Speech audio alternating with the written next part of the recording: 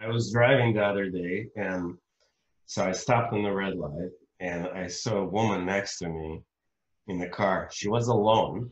She was Hmm. wearing two masks. So she had one mask and then one Mm. another mask, like both like medical mask on top of it. She had rubber gloves, and she was alone in the car.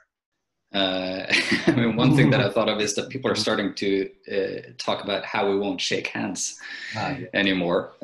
So that's one thing. I find it a little bit hard to believe that we're actually going to stop doing that, but in the Western world. But we'll see. But it's interesting that like in Sweden, it's not even kind of like recommended. It's more like, yeah, if you want to do it, but not.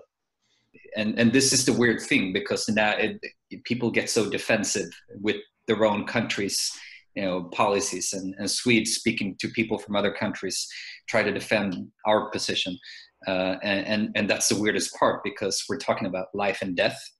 I talk to people in Russia and Singapore, and everyone has the same story. We all sit at home and we all waiting for something to change. No, the short answer is no. It's been closed down since mid-March. Here, everything is on lockdown, but in Sweden, people go to cafes and like bars are full, and so you get this picture that things are really different. If you want to throw a party Yeah, with 100 people, you can.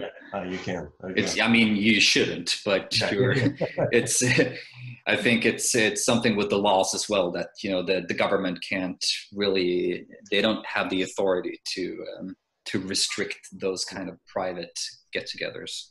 Do you feel that Swedish people they trust government more than they do, let's say, in US, where by default people don't trust government? Right. Yeah. I mean, by default in Sweden, people trust the government. So it's very different from the US. Mm-hmm. It's the guy named Anders Tenyo. Tegnell, yeah. Yeah. So, and I read a little bit about him. So, what do you know about this guy? So, I think he's a very interesting figure, and people talk about him. And I mean, in the beginning of February, I think most people hadn't even heard his name before. I was on a Zoom call yesterday. A Yeah. friend of mine had a birthday, and there were six people, and then like a couple of us in US, and then four people in Russia.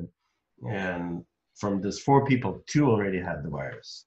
A lot of people will scream that they're complete idiots and they're doing things wrong, Yeah, yeah, yeah. but they still think that it's the government's job to tell Yeah. us what's right or wrong.